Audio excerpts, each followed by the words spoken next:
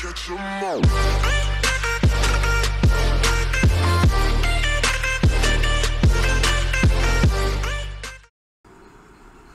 Alright, ladies and gents, welcome back to another AutoCAD video. This one is a special video for someone that is a subscriber that asked me to try to help them out. Alright, this is a wheel hub. Okay, so what we're going to do is we're going to create this. We're then going to turn it into a 3D model just in case that person was looking for a 3D model as well. Alright, so here were the instructions. You're supposed to create a diameter circle, okay, and you're going to click pretty much anywhere on the screen, it doesn't matter. And the diameter is 11.75, or you can type it 11 and you got to put the minus sign 3/4. Okay, so you can do it fractional or you can do it decimal. Okay, the next direction was to do a diameter circle at the same center point. So make sure that if you hover over the circle here that you're seeing a green mark and a little plus, and you can get that. If not, hit escape and go to OSnap. And you just make sure that center is checked. Okay, so diameter circle, hover over the circle, you get the little center, click, and then it's going to be 6, enter. Okay, so we got those. Now the next direction is the hardest part here. It's just that there's going to be 9 lug nut holes, and they are 3 1/4 inch apart, and they are 4 3/4 out from the center. Okay, so what I would suggest is taking a line, going from the center here, drawing out to the left, 4.75, so 4 3/4, or like I said before, 4 3/4. And then rather than trying to figure out, you could bring up a calculator and you could say, okay, there's going to be 9 of them total out here. They're going to go like this. By the way, they are diameter 9/16. Okay. But rather than trying to figure out by doing the calculator and doing 360 degrees divided by 9, it's every 40 degrees. Then by drawing this and saying, okay, this is 180, minus 40 is 140, minus 40 is 100. Rather than doing it that way, I would go into the array command and drop this menu down and choose polar array, which is like an array. It'll copy the lines around kind of like a clock. And it's going to ask you, what do you want to array? We want to array this line, or we could do the circle actually. Let's do the circle. And it's going to say, okay, select objects. We're already done selecting, so we hit enter. And then it wants to know the center point of the array. So like I said, it's kind of like a clock. It's going to go off the middle.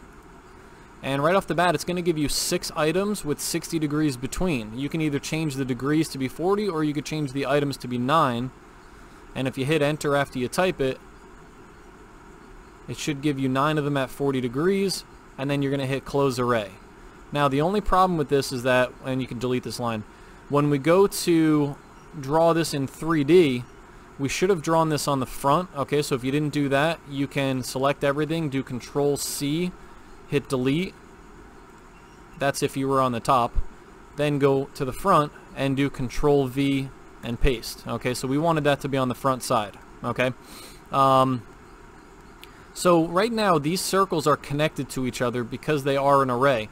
But if you do the command called explode and you click on the circles and you hit enter, that will explode them apart. That way they're all individual circles. Okay, now I don't know what the depth of this is. We're just going to guess on that because I wasn't given that instruction.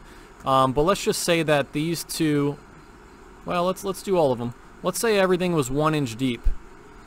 You're going to do extrude, okay, or you can go to your 3D tools by hitting the gear down here and going to 3D basics. I don't know if you can see that behind what I'm doing. Let me see if I can move myself for a second. Alright, so down here, you're going to go to 3D Basics. Alright, so let's move this back. And that's going to get you into your 3D tools, so you can see Extrude, Revolve, Loft, Sweep. In this case, select everything. And by the way, I did a 3D view, so I think I skipped that step. Go back to top, and then click bottom right corner of the cube there, and that's going to get you in the view you want. Select everything, Extrude, and you're just going to go in the back direction, -1. And that should give you 1 inch of an offset, or 1 inch of an extrude. Okay. Now the last thing would be some subtracts. So right now, if I were to change this 2D wireframe to say conceptual, you'll see that everything is still solid.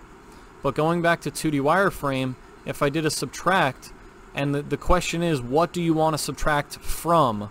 I want to subtract from the big shape, and then I'm going to hit enter. what do you want to subtract from it? The center diameter and all the circles around it. So we're going to choose all 9. Should be 10 selections total. And then you hit enter. And now it doesn't look different on 2D wireframe because the edges are all the same, but on conceptual, you'll see that this is completed and that there's all the holes there that you need. Okay, that's pretty much it. I appreciate you guys watching. This was the wheel hub, and I hope that this helps that person out. All right, I will see you guys in the next one. See you later.